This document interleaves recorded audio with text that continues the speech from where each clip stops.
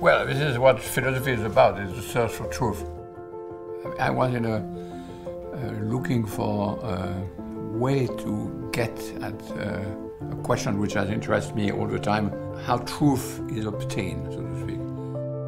And I became very interested because of a niche experience, because of exegesis experience, in the ways in which scientific objectivity is being produced.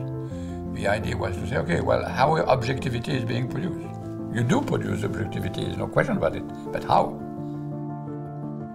I used ethnographic method to bring philosophical question to some clarity.